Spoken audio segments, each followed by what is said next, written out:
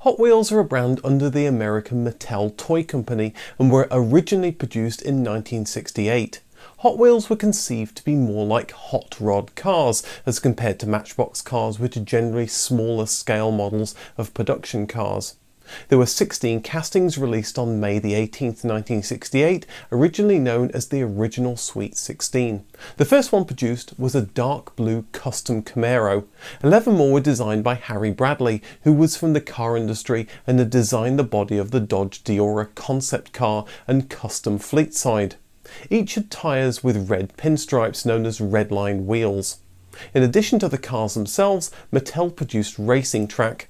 Though it would be updated throughout the years, the original track consisted of a series of brightly coloured orange road sections with 1 or 2 superchargers which would use spinning wheels to propel the cars along the track. An important feature was Hot Wheels' use of wide, hard plastic tyres that created much less friction and tracked more smoothly than the narrow metal or plastic wheels used on contemporary Matchboxes. Hot Wheels cars were designed to roll easily and at high speeds, which was a great innovation at the time. Hot Wheels were a big success. The series completely disrupted the whole industry for small die-cast car models from 1968 onwards, forcing the competition at Matchbox and elsewhere to completely rethink their concepts and to scramble to try and recover lost ground. Harry Bradley didn't think the cars would be a success and had quit Mattel to go back to the car industry. When the company asked him back, he recommended a good friend, Ira Guilford. Guilford, who had just left Chrysler, quickly accepted the job of designing the next Hot Wheels models. Some of Hot Wheels' greatest cars, such as the Twin Mill and Spitting Image, came from Ira Guilford's drawing board. The success was consolidated with the 1969 releases, with which Hot Wheels effectively established itself as the hottest brand of small toy car models in the USA. The initial prototypes of the Beach Bomb were faithful to the shape of the real VW Type 2 bus and had 2 surfboards sticking out the back windows, in a nod to the VW's perceived association with the surfing community and the slang term for a person who spends much time surfing, a beach bum. During the fledgling Hot Wheels era, Mattel wanted to make sure that each of the cars could be used with any of the playsets and stonk track sets. 1970 brought a new Hot Wheels advertising slogan, "Go with the winner," and 43 new cars appeared. This was also the year that the Sizzlers and Heavyweights lines appeared. Ira Guilford was joined by Larry Wood in designing new cars. His first design would be the Tri-Baby. In 2014 he was still working there designing cars. Mattel introduced the Snake and the Mongoose, a manufactured rivalry between 2 professional drag racers, calling themselves the Snake and the Mongoose for the purposes of publicity. 1970 also introduced the first Silver series, which contained 3 silver-painted models, the Boss Hoss, the Heavy Chevy and the King Cuda, which were only obtainable through a mail-in offer that included a membership to the Hot Wheels Club. These 3 cars featured supercharged engines featuring large Roots blowers without hoods and open exhaust headers, after the style of drag racing cars of the era. Popular among children, these silver cars were considered faster than the rest of the Hot Wheels lineup because they were supposedly heavier than other gravity models, but the accuracy of this claim has never been tested under scientific conditions. On the success of Hot Wheels, Mattel introduced the Sizzlers range in 1970, which included a small motor and tiny rechargeable NiCad battery that gave up to 5 minutes of use. They could run on regular orange track and the line was an immediate hit. 2-lane track sets such as the California 8-race set were developed that allowed Sizzlers to race side by side, until Mattel created the Black Fat track, which is 3 lanes wide with steep bank curves designed to allow Sizzlers to run free. However, 1972 and 1973 were slow years. Only 7 new models were made in 1972. Of the 24 models appearing for 1973, only 3 were new models. Also, the cars changed from Mattel's in-house Spectraflame colours to mostly drab, solid enamel colours, which mainstream Hot Wheels cars still use today. Due to low sales and the fact that the majority of the castings were not reused in later years, the 1972 and 1973 models are known to be very collectible. In 1974, Hot Wheels introduced its Flying Colours line and added flashy decals and tampo printed paint designs, which helped revitalise sales.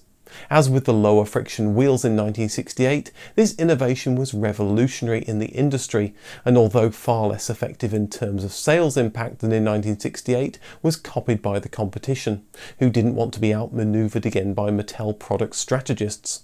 In 1977, the Redline wheel was phased out, with the red lines no longer being printed on the wheels. This cut costs, but also reflected that the Redline tyres popular on high-speed rated automotive tyres during the era of muscle cars and polyglass tyres were no longer popular. During this period, there was a trend away from wild hot rods and fantastic cars, and a move towards more realistic cars and trucks like competitor Matchbox. Sizzlers 2 was launched in 1976, and night riding Sizzlers the following year that allowed headlights to be turned on or off. Sizzlers were then phased out completely, being replaced by the pullback Scorchers series. In the 1990s, Mattel's trademark on the Sizzlers name had lapsed, and toy company Playing Mantis released a new Sizzlers line of NASCAR stock car models to capitalise on the booming popularity of the sport. In 2011, Sizzlers were re-released as Cars 2 characters. In 1981, Hot Ones wheels were introduced, which had gold-painted hubs and claimed to have thinner axles for greater speeds, along with additional suspension compliance that older production Hot Wheels lacked. Ultra Hot Wheels were introduced in 1984 and claimed further speed improvements. Hot Wheels started offering models based on 1980s era sports and economy cars like the Pontiac Fiero or Dodge Omni 024, in addition to their typical hot rod and muscle car style offerings. In 1983, a new style of wheel called Real Riders was introduced, which featured real rubber tyres. Despite the fact that they were very popular, Real Riders was short-lived because of the high production costs. In the late 1980s, the so-called Blue Card Blister Pack colour scheme was introduced, which would become the basis of Hot Wheels colours still used today. Two other innovations were introduced briefly in Hot Wheels cars in the 1980s. The first, thermal colour change paint, changed the car's colour on exposure to hot or cold temperatures. The second, crack-ups, were vehicles with a panel that on contact would rotate to reveal a reverse side which appeared to be heavily dented. In the 1980s, Hot Wheels had got into a controversy with General Motors' Chevrolet Motor Division. GM delayed the production of their new C4 Corvette, but Mattel got wind of the new car and produced the toy version before the real version was on the road. GM was angered and nearly pulled its licensing with Mattel, but cooler heads prevailed. To test the waters of the new computer games market, Mattel released a computer game version of Hot Wheels for various 8-bit platforms starting in 1984. They've since introduced many different games on home computers, then consoles and smartphones, with Hot Wheels Race Off for Android and iOS in 2017 being the latest. In 1995, the lineup was split into series. First, the Model series that included all of the year's new castings, and was renamed to First Editions the following year. Next was the Treasure Hunt series that consisted initially of 12 cars every year with 1 or 2 released per month.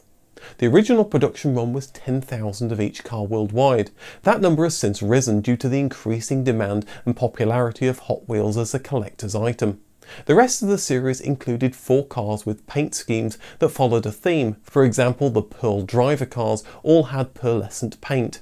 Sales for the series models soared, with another program also introduced that year called the Bonus Cars program, causing stores around the nation to have shortages.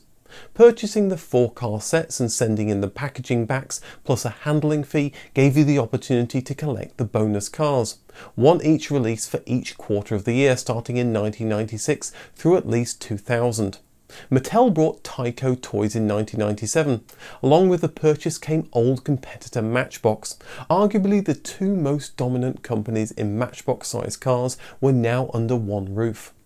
In 1998, Mattel celebrated the 30th anniversary of the Hot Wheels brand by replicating various cars and individual packaging from its 30-year history and packaging these replicated vehicles in special 30th anniversary boxes. And in 2003, Hot Wheels celebrated its 35th anniversary with a full-length computer animated film called Hot Wheels Highway 35 World Race. This movie tied into the Highway 35 line of cars and featured 35 classic Hot Wheels cars with special graphics and co-moulded wheels. Hot Wheels were traditionally only bought by children, but in the late 1990s, those 1960s and 70s kids had grown up and continued to collect the cars as adults. Mattel estimates that 41 million children grew up playing with the toys, and children between the age of 5 and 15 have an average of 41 cars. Most believe the collecting craze started with the Treasure Hunt series in 1995, and Mattel has produced cars that appeal to collectors such as the Hot Wheels Classics line. Hot Wheels conventions are regularly held around the United States.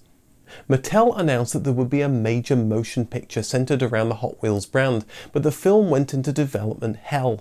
With the success of the first Transformers movie in 2007 and the Fast and the Furious franchise, there was renewed interest in 2011, but in 2017 it was still in development.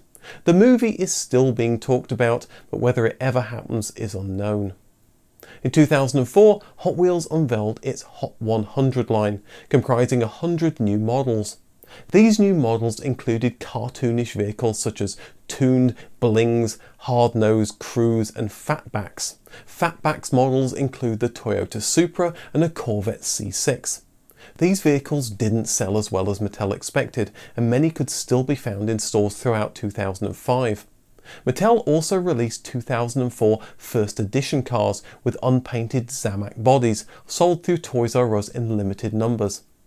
In 2005, Hot Wheels continued the new Extreme castings for the second year, debuting 40 distorted cars in addition to 20 realistic models.